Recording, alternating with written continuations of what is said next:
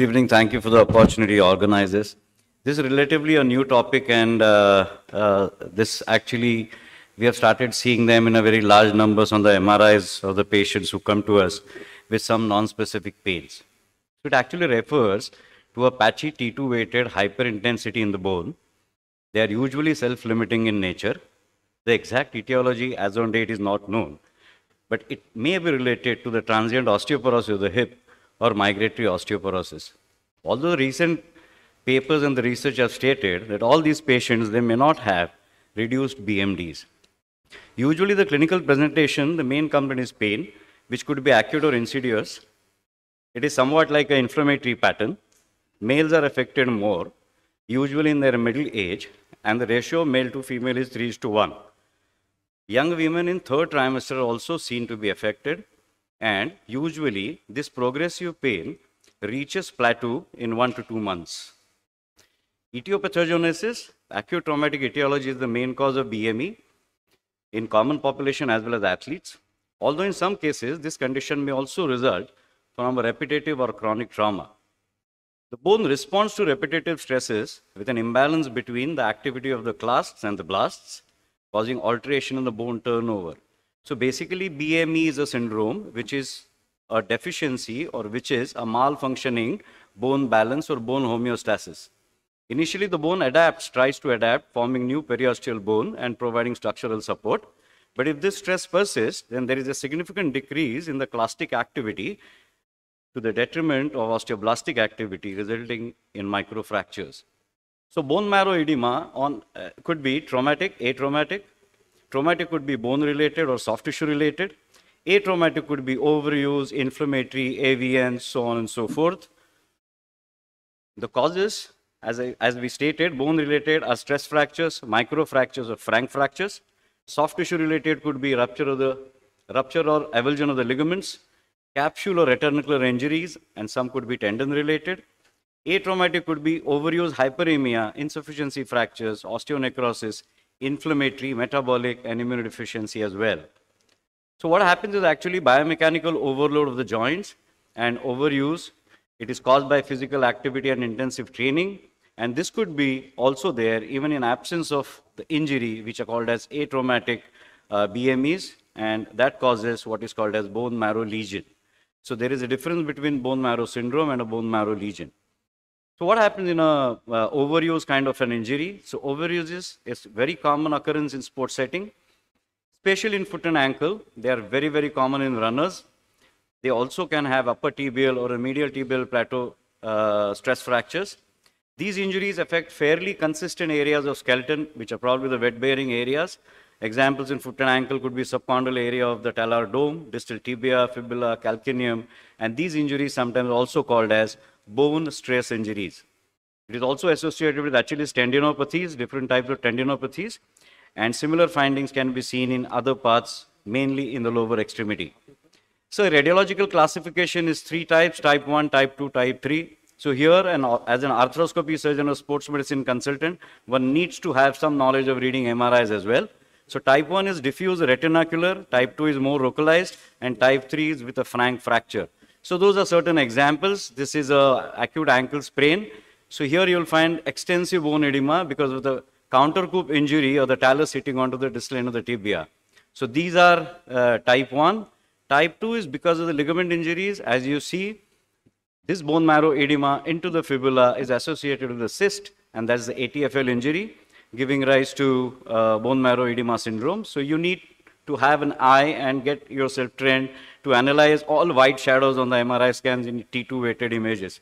Type 3 is often associated with fracture or osteochondral lesion. Here you can see osteochondral fragment there with the tip of the fibula and ATFL injury. Secondary to tendinopathies, the typical examples are retrocalcaneal bursitis or the Hageland's bump causing marrow edema in calcaneum, tibialis posterior tendinopathy, and peroneal tendinopathy. This is a typical picture. You'll find medial malleolus there, tibialis posterior partial rupture, and there is a bone marrow edema at that point in time. In posterior ankle, you will see this is the Hageland's bump, that's the calcaneal bone edema, and you can see a fluid into the retrocalcaneal bursa. So anything white on MRIs, one should analyze and one should see whether the bone marrow edema syndrome exists. The impingements, as Abhishek told in his talk as well, There are a lot of impingement syndromes which will give rise to bone marrow edema into the hind foot and the calcaneum.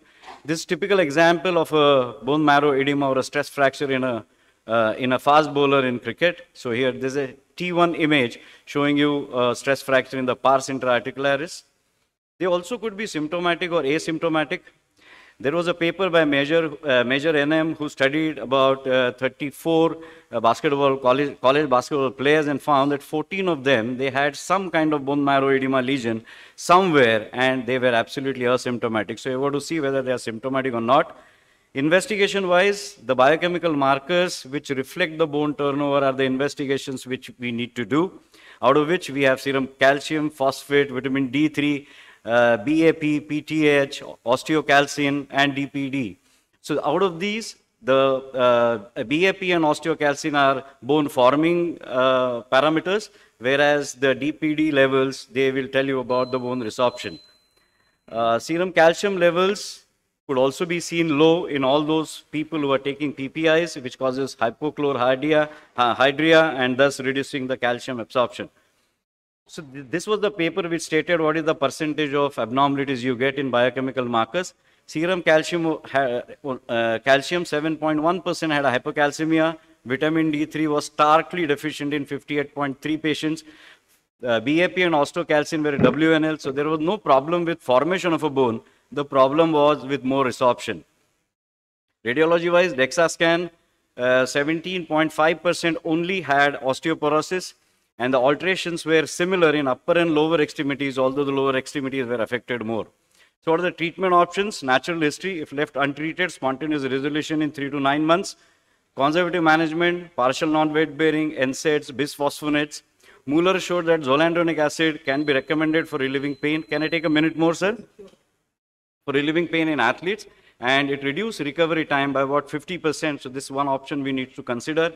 Ibandronate is also supposed to be good in treating these BMEs.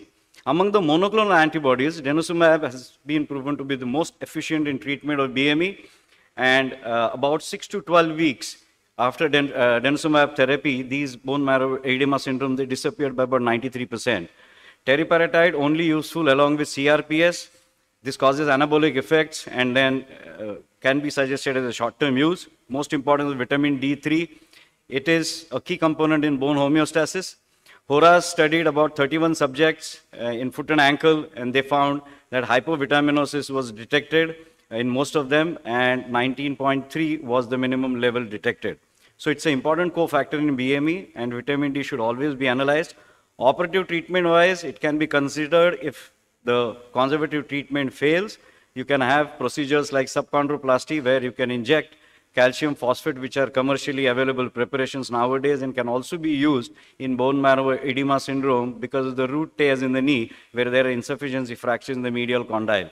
So to just present you one small single case, 26 years old, endurance runner, pain right foot, no history of injury, but had pain over the medial aspect of the ankle, and you can see extensive bone marrow edema in the medial malleolus and the talus. He was an endurance runner, and you can also see that there is some ganglionic cyst formation at the talonavicular joint.